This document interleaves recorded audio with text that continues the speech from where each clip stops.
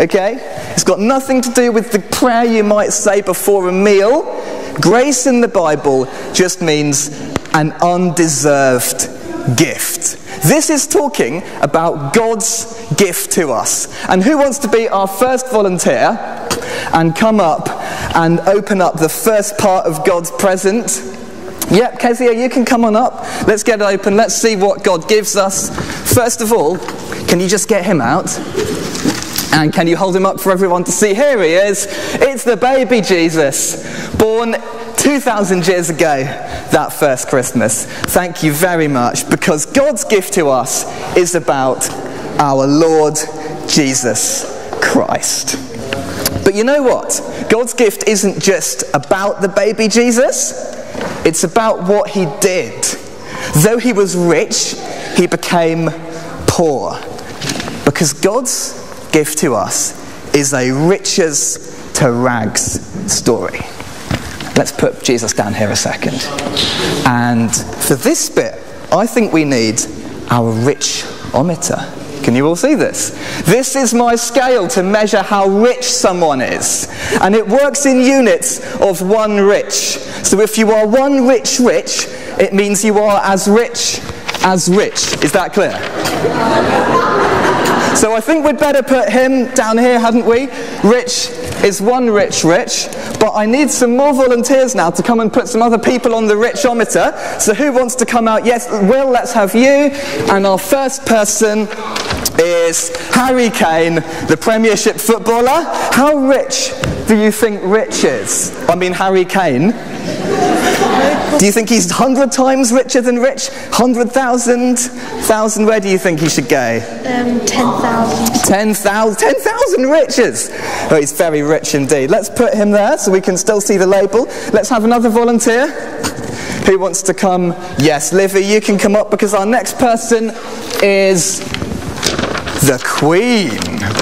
Oh, now she kind of technically owns the whole country, doesn't she? So where do you think she should go on this scale? Right up there, 100,000 maybe? Well done, thank you very much. Let's put her up here. And one more. Let's have, who else? Ethan, come on up. Our last person is Mark Hidoshi. It's our parish assistant. He works for the church. Where do you think he should go? Do you think Mark's got more money than Rich or less money than Rich? 10 times, really? Why are you working for a church, Mark? Okay, well, you know what? I think I'm going to put him slightly further down, but a good effort. Now, what, of course, the real question is what about Jesus? Because he was rich, wasn't he? Boy, we have no idea. He was the Son of God. He was there with God before the world began. God made the world through him. In fact, in our first reading, it talked about Jesus being equal with God and being in very nature God. And long before he was a baby, Jesus was being praised by armies of angels for his beauty and his power and his wisdom and his glory. And so we really do need to put Jesus right up here. In fact, Jesus should really be off the scale altogether, shouldn't he? Because asking how rich is Jesus is kind of like asking, in the Harry Potter universe, how rich is J.K. Rowling? I mean, it's a silly question. She invented the whole place. It wouldn't be there if it wasn't for her. How can you put Jesus on the richness scale when he invented the scale? But there he is, far above everyone else. And yet, can you see? He became poor. He became poor.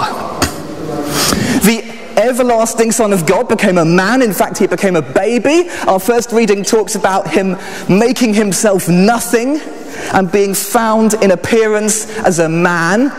And so I need a few more volunteers to get out the rest of our present. Who wants to come on up? Someone who hasn't been up. Bethan, you look nice and strong. Can you come up, get this big thing out of the present? What have we got here? This one here. Can you lift this? Very good. Show everyone. It's the manger. Because Jesus went from the throne of heaven to lying in the animal's feeding box. And we better put this down here at the poor end of the scale, because a manger isn't a rich thing, is it? It's a very poor thing. Thank you, Bethan. Can we have a couple more volunteers? Let's have, who hasn't been up yet? Kezia? No, you've been up, my bad. Charlie, out you come. Can you pick this very little thing just there in the corner?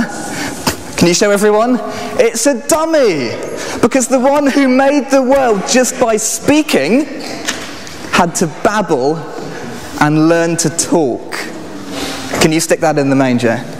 Next volunteer, let's have Hannah Tiptaft. Can you grab this thing here? And what is it? Show everyone.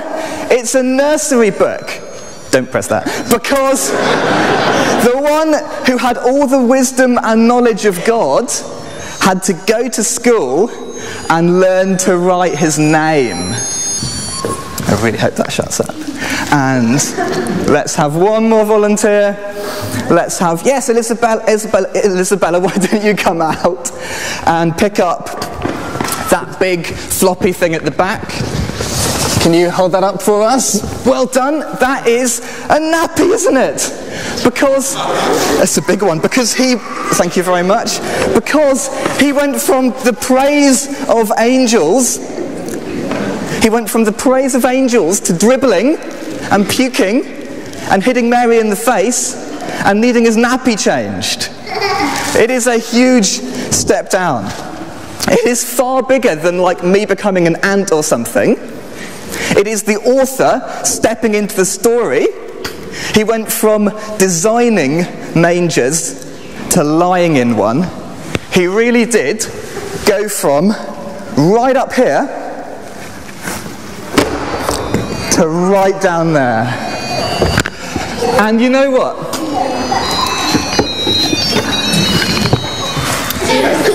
You know what? The manger isn't even the end of the story, because let's have one last volunteer to get the last thing out of the box.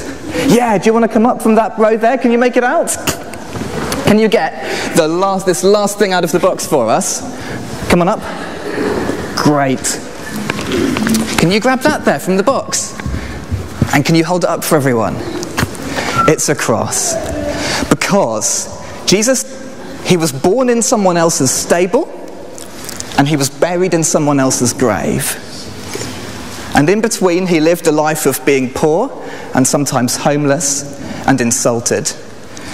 And he died in the end on a horrible Roman cross. Thank you very much. It is such a massive step down. Thank you, thank you. In fact, if anyone's watched a Disney film, you might know Cinderella went from being a kitchen maid to being a princess, or Aladdin went from being a street boy to marrying the princess. But Jesus went the other way, didn't he? He went from riches to rags. A huge step down. And we ought to be thinking, why?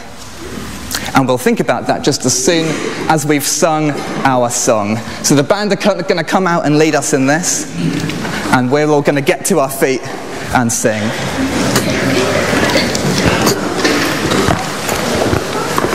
Everyone. 1, 2, 3, 4.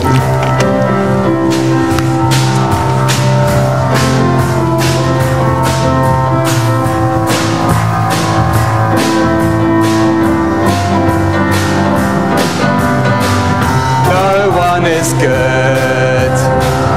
No one is holy before God. I need someone to cleanse me. No one is pure. No one is righteous in your sight. I need someone to save me. But I'm so glad you died and rose again for helpless sinners like me. What a mighty, mighty Saviour you are. What a mighty, mighty Saviour you are. You can wash away my sin. You can change my What a mighty, mighty Saviour you are. No one is good, no one is holy before God. I need someone to cleanse me. No one is pure, no one is righteous in your sight. I need someone to save me, but I'm so glad you died and rose again. For helpless sinner like me, what a mighty, mighty Saviour you are. What a mighty, mighty Saviour you are. You can wash away my sin, you can change all within. What a mighty, mighty Saviour you are. Thanks very much, Daisy and the band. Everyone take a seat. And I've got a question for us. Did we notice in the Bible verse that we read, did we notice why Jesus took such a big step down? It's there, isn't it? For your sake. So that you through his poverty might become rich. So the other half of God's gift is a rags to riches story. He became poor so that we might become rich. Nothing to do with becoming a vicar. But, you know what? We have to get that this is not talking about Jesus giving us money or toys or holidays or anything else. This is talking about Jesus giving us true riches. And so I think we need to change the scale. I think we need to make this a true richometer. And a true richometer only measures one thing. How rich is your relationship with God? How rich is your friendship with God? And on this scale, I think we need to realise that by ourselves, us and Rich and Mark Kadoshi and Harry Kane and even the Queen, by ourselves, we are right down here at the bottom. Because by ourselves, we do not want to be friends with God. God gives us every day the most amazing gifts, life and abilities and a beautiful creation, and every day we take the gifts and ignore the giver. It is a bit like someone gave us the most amazing Christmas present every year and we just took it and didn't even look at the person. Never mind say thank you. That's how we treat God and his gifts.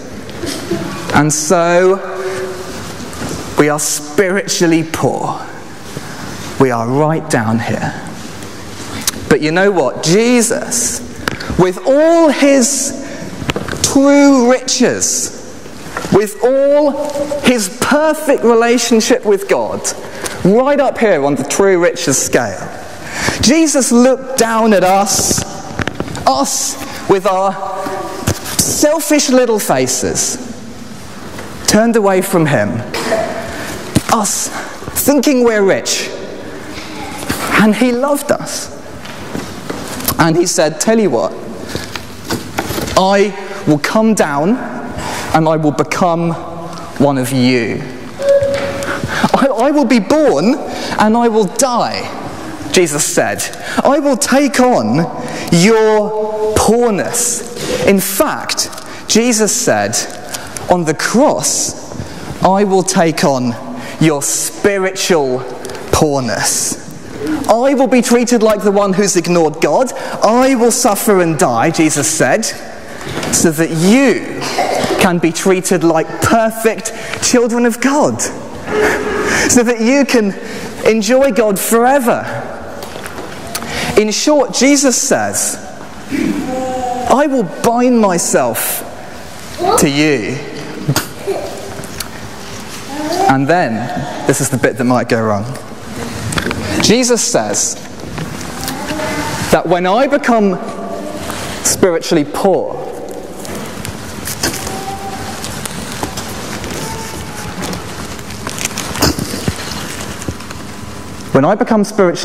Jesus says, you will become spiritually rich. Ready?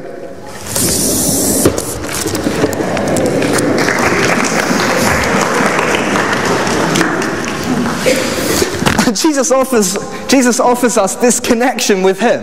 He offers us himself, and he offers it to anyone who stops trying to save themselves and lets him do it. And what a gift, eh? What a gift. And this is nothing like the Dursleys' gift to Harry Potter, is it? This is something that is generous beyond measure. This is nothing like my friend's aunt's gift of tea, because Jesus knows what we actually need and he gives it to us. Even though we maybe don't admit it, it's nothing like the sculpture that didn't actually cost Abramovich very much, because this gift cost Jesus. What a step down. It cost him more than we can possibly imagine. What does this gift tell us about the one who gave it? Frankly, you tell me.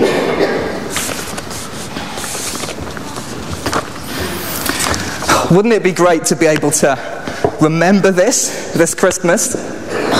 You know what, when we're opening our presents, it is so easy just to focus on the super sparkly Lego unicorn blaster or whatever it is, and maybe if we're lucky we might say thank you to the person who gave it.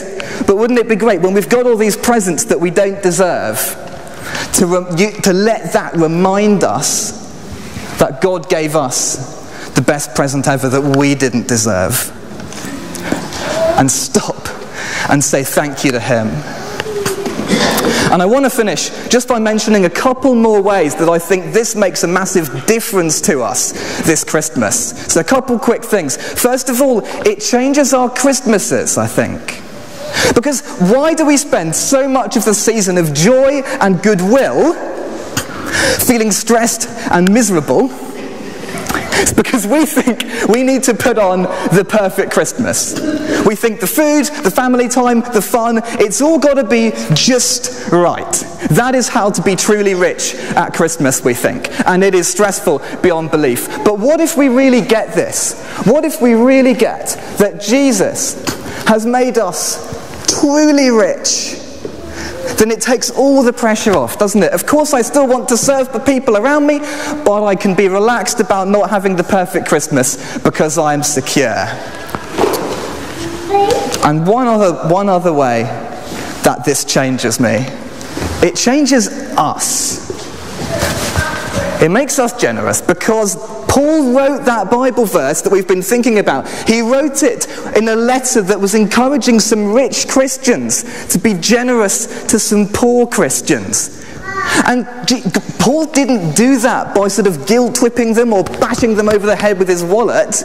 He did it by reminding these Christians that Jesus had already made them spiritually rich. And if I really get that I'm truly rich, that I'm a child of God, I've got heaven on the horizon, then I remember that real riches isn't found in money or jobs or holidays or toys or anything. It makes me much more free to be generous with my time and my money and my gifts or whatever might make a difference to people this Christmas. I'm free to be generous. And so unlike those schmaltzy Christmas movies that tell me how generous I should be, this truth actually changes me from the inside out. What a great gift. Let's pray, shall we? Heavenly Father, thank you for this indescribable gift. This amazing exchange, this free offer to anyone who believes. Please help us to accept it this Christmas, this gift, and help it to change everything about us. Amen.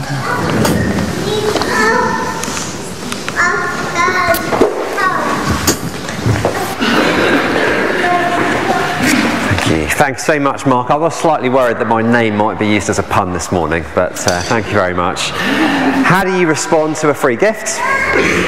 You can't pay for it, you can't earn it. How do you respond? Well, what I give him, I give